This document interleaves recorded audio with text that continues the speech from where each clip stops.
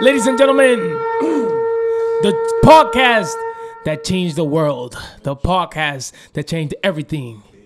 With you, Oscuro, your girlfriend's trending topic. Lo duro, your Negro. Con el golito lindo de la radio. Y Jason David, que lo que... Y del lado el menor, a.k.a. el rompevieja y el matagorda. ¡La voz de Dios! Yeah, all the way in the back. So today we're coming up with a topic that has definitely impacted the tri-state area. It's a topic where we see, unfortunately, the violence in our streets. And by misconfusion, what many can agree to, we've lost the life of a very young man at the age of 15, correct? Yeah, 15. We're going to just open up to the floor as, what are your thoughts on the situation, how everything played out? You know, the videos have came out, the before and after, the situation, the names of the individuals who committed this. But most importantly, we want to send a big prayer and our condolences to the family of Junior. And yeah, gentlemen, let's start with Jay. Well, to be honest with you, my opinion and what I think about the situation, it's a tragic situation. Unfortunately, you know, like you said, we lost a young individual. We didn't even get to see what kind of talent he would have probably brought the world. You know, big praise to his family and whatnot. Pero también, let's if we go by based on what we're seeing and based on the videos and whatnot, it all leads to pretty much showing that he was killed over nothing. They're claiming a mistake. They're claiming gang-related situations. It's a lot of stories. We would never find out what the real one is because we weren't there. We're not those 6 men that killed him, nor are we the person that died for us to know what the true story was. But it's tragic to know that someone lost a life over, you know, what could have been prevented. Now, you know, we speak about, you know, the 6 gentlemen that committed this act, but I want to open to the floor. You know, what responsibility do you give to the owners of the store? Because I know there's a petition out now that everybody wants the store closed. So now I want you to put yourself in the shoes of a business owner, and how would have you conducted yourself, and do you think you would have had a different approach, Egal? I mean, honestly speaking, I'm going to say, unfortunately, I come from where this event has happened. I came into the Bronx. You can tell that, I mean, I can say by myself, the Bronx is a pretty rough place to live in. And unfortunately, what happened to this kid is, it could have been avoided as being a store owner, put myself in the shoes. I know I would have took the risk that if I see this young man hopping through my counter, scared as he was, unfortunately, yes, it's a risk for my business. It's a risk on my life. But sometimes we have to learn how to take a step a little bit further, and let's not just think about what can happen to my business.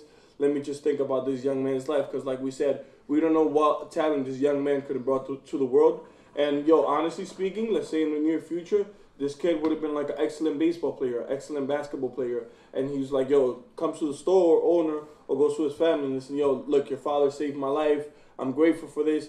And honestly speaking, the world does move around money. Who knows? Maybe that kid could have helped the store owner make his business bigger. And honestly, it's a very sad loss. The fact that literally a child, a 15-year-old, whatever it was, either gang related or anything else, I don't think he honestly deserved that, to be honest with you.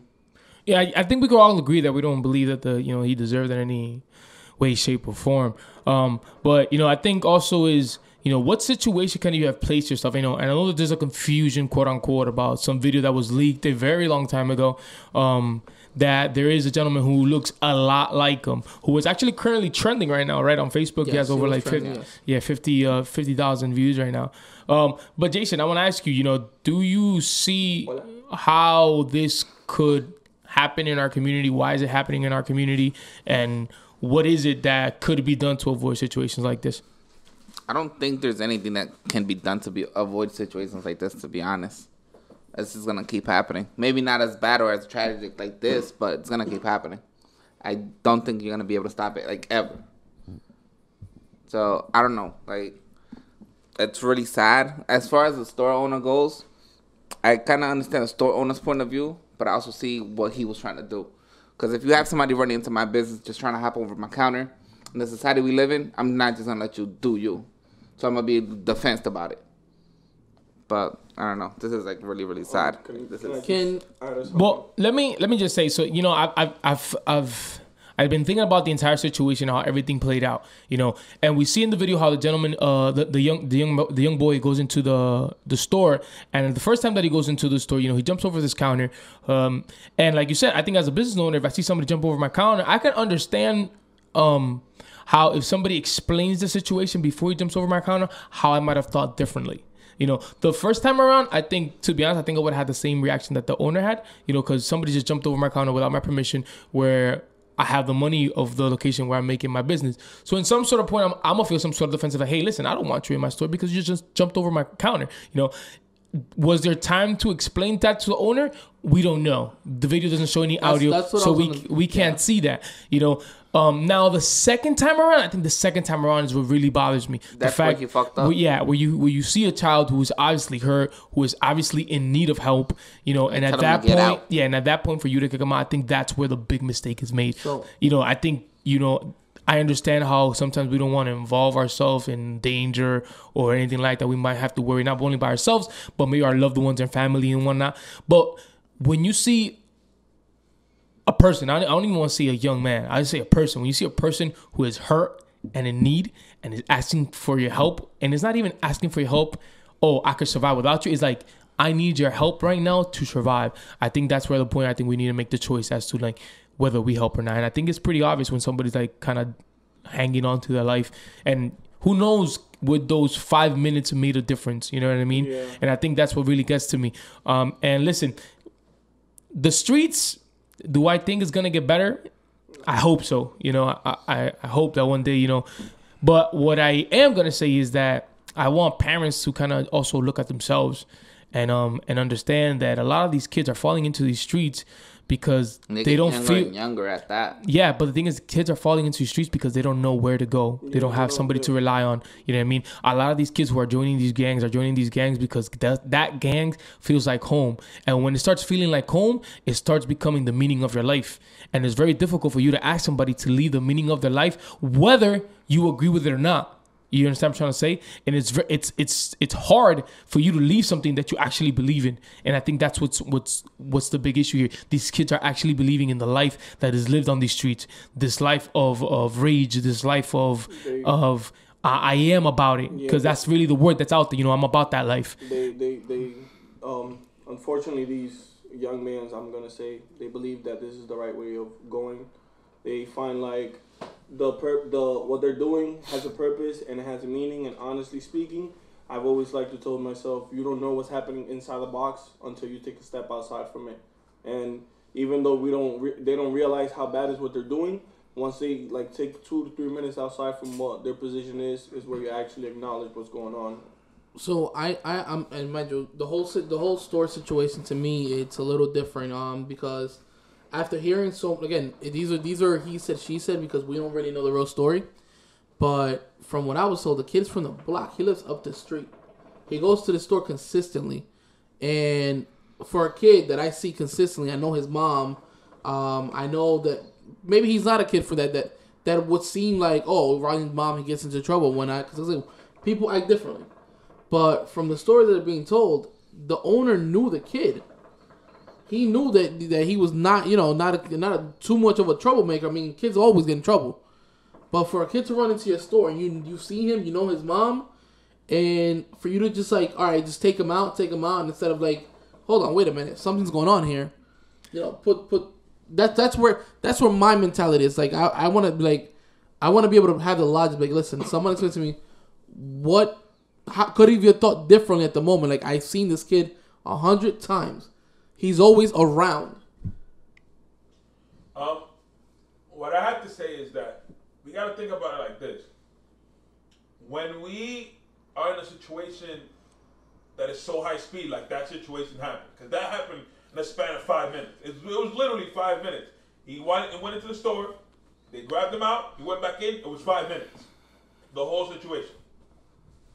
You see somebody run in, hop your counter. The first thing you're doing is defense. That's the first thing. we don't know if he said something to the owner, like, oh, they're after me, or they're trying to kill me, or they're trying. We don't know that because we don't hear no audio, right? So the beginning part, I'm like, shit. All right, get out my store, because I don't want nothing to do with this. The second part, well, the middle part, when the other dude goes out and sees something, because he saw them like stabbing them and shit. That's a whole nother level. Make a noise, do something, throw water, throw hot water, throw soda, throw a bottle, do something so they can be like, shit, they saw us, we gotta go. You know what I mean? He ran inside. He panicked. People come at cops all the time because they're panicking, boom, pull trigger, nigga dead, or person dead. You know what I mean? And the cops, they defend themselves. People not defending these people, and I understand, but the last part is the part that I think is just, you shouldn't do that. Like, you see him, he came in bleeding, like he was just straight up bleeding. They punched her in the artery, bro. The kid ran 2 blocks, bleeding, with your cuts in his leg, stabbed in his body, stabbed in his neck, bleeding out. He ran 2 blocks. 2 blocks. You could have carried him, taken him in the car, and it would have been like this. So you would have called somebody while he was at your store instead of kicking him out. That could have made a difference. I understand that, but you got to understand the panic. Because the moment you walk in, and you're running in, and you just hopping into my counter, I'm panicking too. We're both in a panic situation.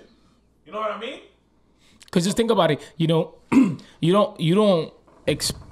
don't see in everyday life where somebody just walks into a store, jumps over a counter, and says, "Yo, listen, I'm here for my life." If somebody jumps over your counter, you're expecting this guy's trying to rob me.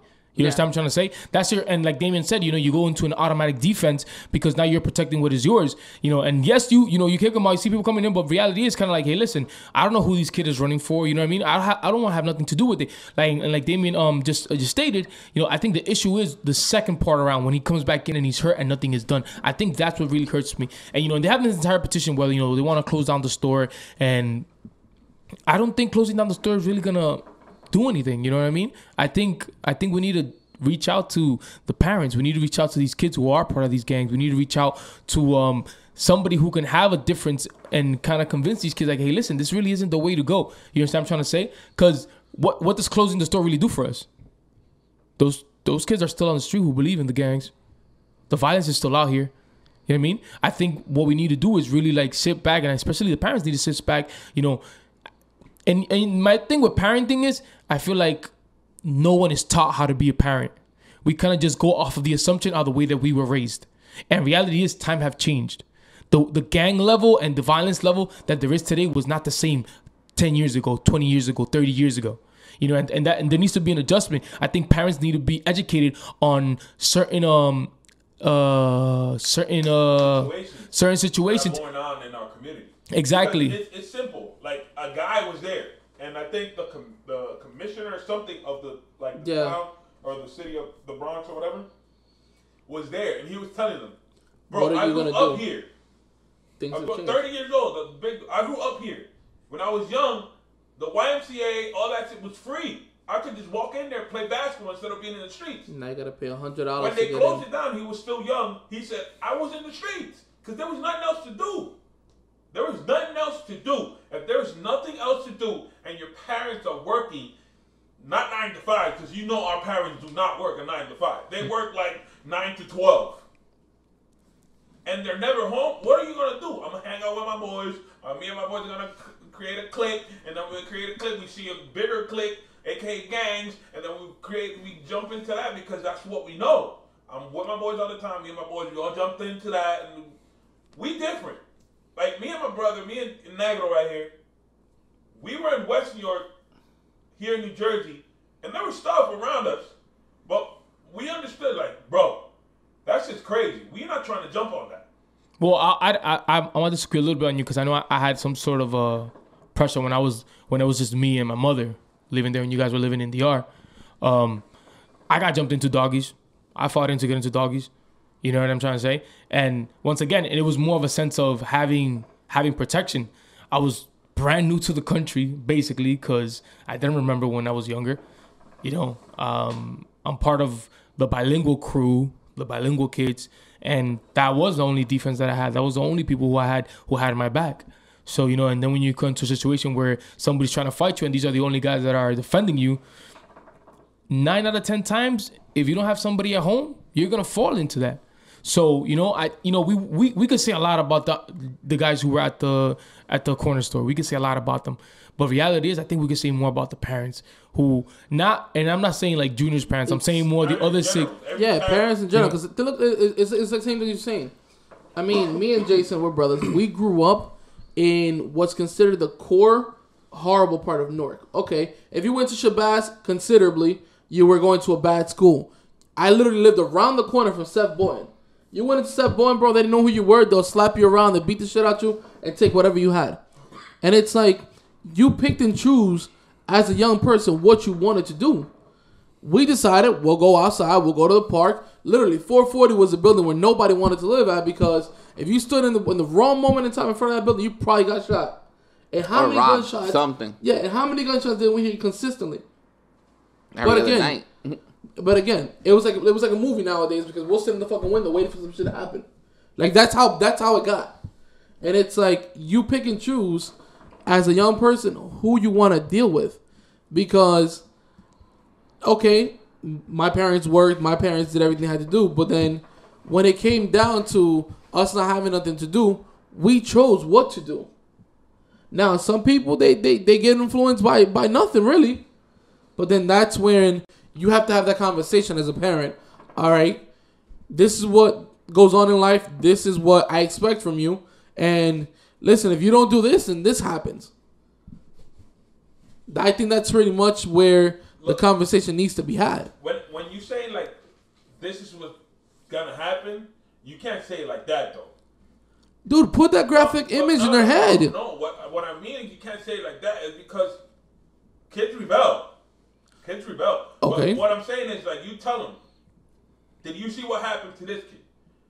Did you see where the 6th dude ended up? Did you see what happened 10 years ago, 4 years ago, 5 years ago with different situations that is not related to Junior? Unfortunately, Junior, rest in peace. What I'm saying is, you put it in their head saying that is not the right way to go. You can have your friends and they can back you up. But you don't have to go do stuff.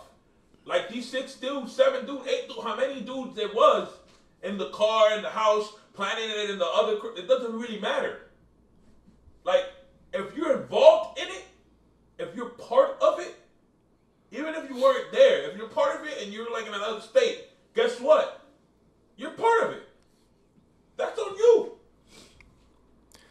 Well, on behalf of the Oscuro TV, Negro Oscuro, we like to send our prayers to the family of Junior. And I'm not too big on the rest in peace. I think just live and enjoy wherever you are.